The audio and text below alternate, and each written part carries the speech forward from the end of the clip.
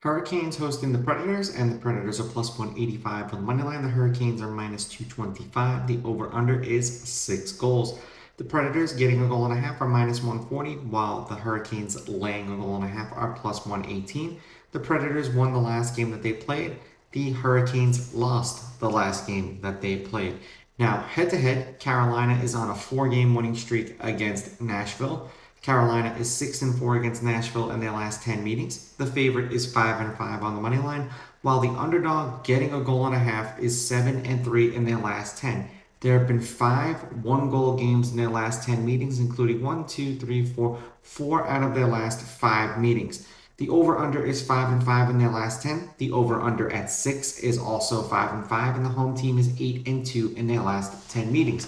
The Predators are 16-20 against the spread. The under is 19-16 in the games in which they've played, and they are 7-8-3 on the road. The Hurricanes are 16-22 against the spread. The under is 22-15 in the games in which they played, and so both of these teams trend under, and they are 12-3-1 at home this year. The last game they played, Carolina won 5-3. The game before that, they won 3-2 on the road. The game before that, they won 4-3 in overtime. The game before that, they won 3-2 in overtime. The game before that, the Predators won 4-3 in overtime. The game before that, the Predators won 5-4 in overtime.